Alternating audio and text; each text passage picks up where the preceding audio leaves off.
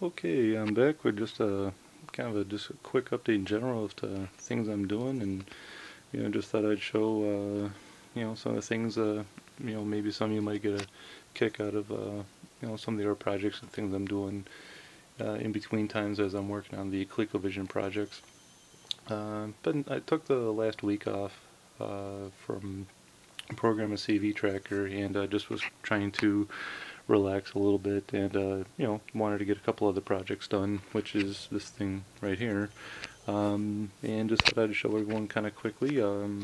Basically what I did was for some of the iPad stuff that I had, it's kind of dark in here unfortunately, I'm sorry. I had one of those iCades that it's a goofy thing that you put your iPad in the top and you play a couple of atari games, or or I suppose if you wanted you could jailbreak your iPad and put MAME on it.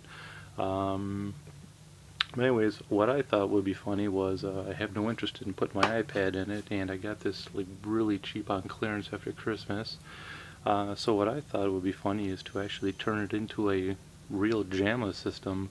So right over here, over the last 2 days, I kind of whipped up a supergun Jamma system. So the harness and everything, the video converters in this box right here. Here's your typical standard PC power supply, where you just splice and get the power run into the Jamma harness. And I got my Neo Geo MVS single slot system with one of the multi-game 108-in-1 cartridges, which has all of these games on it, which is pretty neat. So this is what I had running in the basement, actually the garage, I'm sorry, arcade. But in the winter time it gets a little cold to be in there. In the summertime you really don't want to be in there because it's too hot and stinks like garbage in the garage. So I've been kicking around the idea of just building a simple little Jamma rig system to be able to play games on the TVs up in my office. So anyways, here it is. I'll fire it up, and I got it's connected through VGA over there.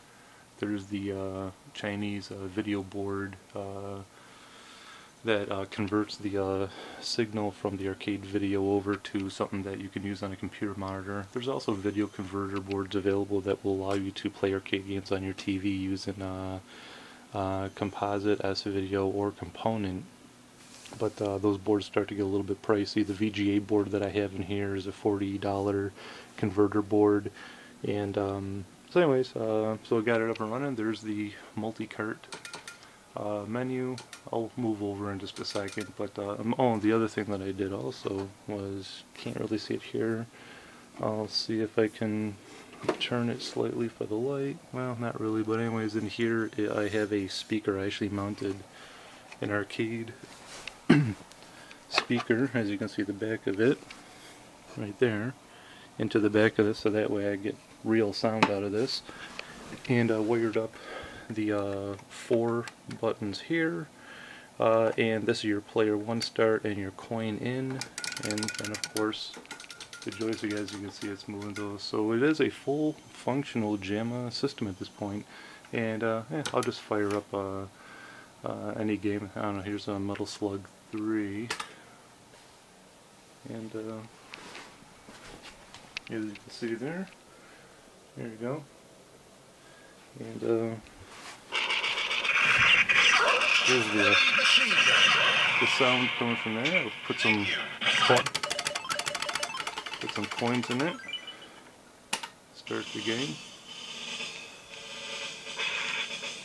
But and we'll start the game. Okay. Mission 1, start.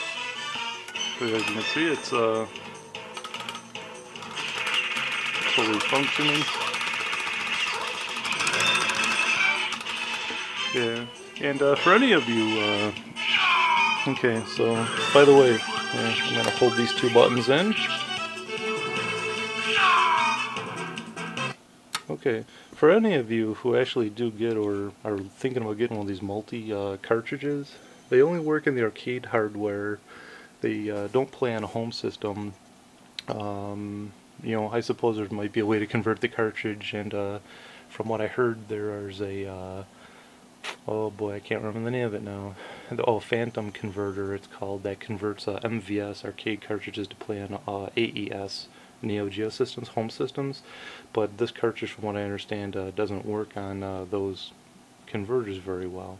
So that was the other push for doing this, is I would like to be able to play 108 Neo Geo games in my office and not have to go to my arcade in the garage all the time if I want to play them. What you just saw me do was, if you hold these two buttons, player 1 start and coin in, if you hold them for a couple seconds, it will restart the cartridge back to the menu without having to power down the system, which is a really nice addition, you know, for this cartridge. What I like about this one also, by the way, is you know, you're actually playing the software on the real Neo Geo hardware, so it's not like it's emulation. It's actually just, you know, a real copy of the actual game, so it plays the way you would expect it to.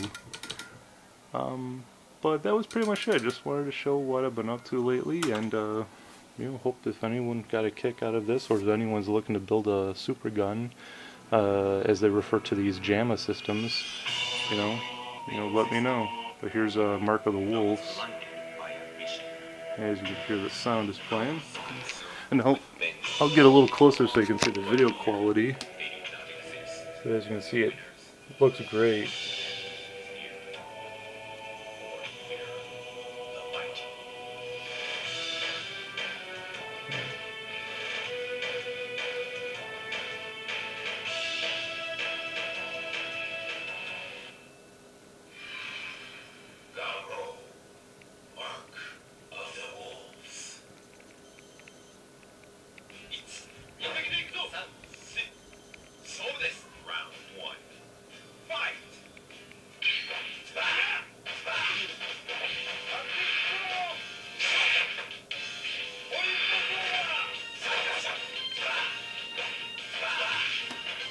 Okay, so that was it, and again, just wanted to show it off and to see what everyone thought, and just, you know, whatever.